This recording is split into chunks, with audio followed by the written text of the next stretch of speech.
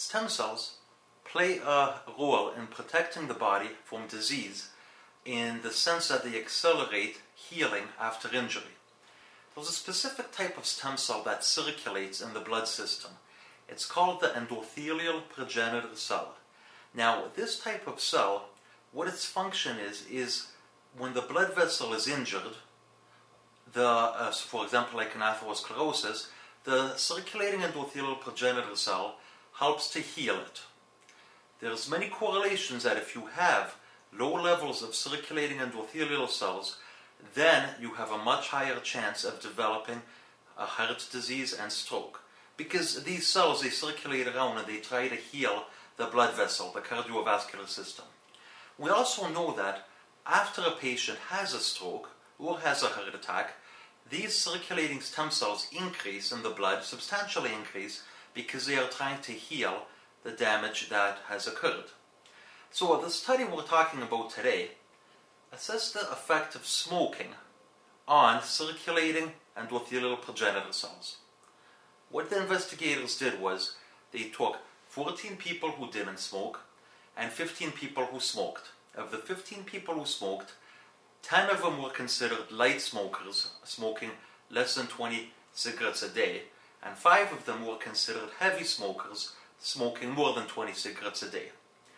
The smokers were asked to quit smoking for the period of a month, and then after the month, they were allowed to start smoking again if they pleased, which all 15 did.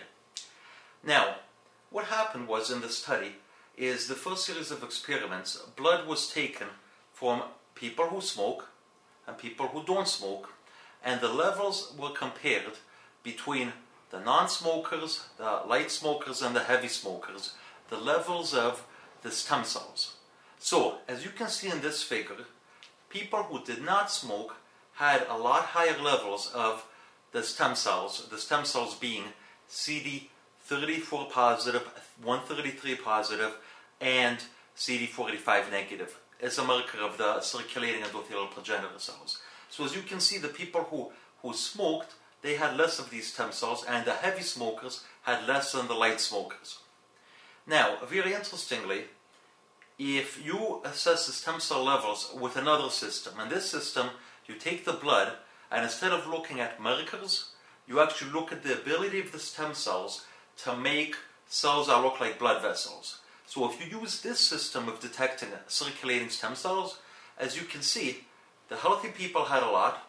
The people who smoked were light smokers had less, and the people who were heavy smokers, you couldn't see almost any cells.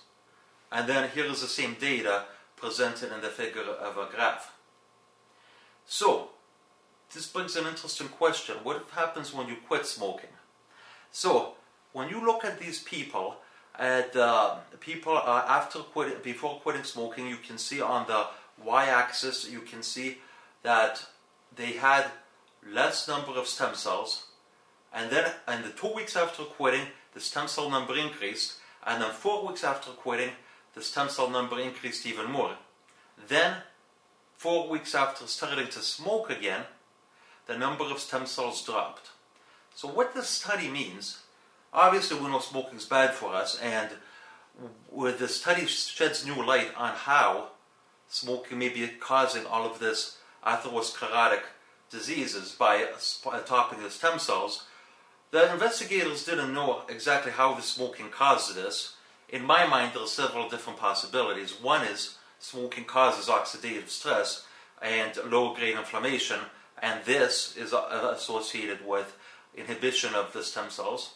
So that was one important thing, but the other important thing is that these level of stem cells, of circulating stem cells, they can be modulated, they can be increased or decreased by different activities that we do. So I think the study is very important because it's teaching us that the stem cell compartment and our stem cell health is something that we may actually have some level of control over, and by understanding this and testing for it, we may be able to prevent diseases before the actual disease process occurs. Thank you very much.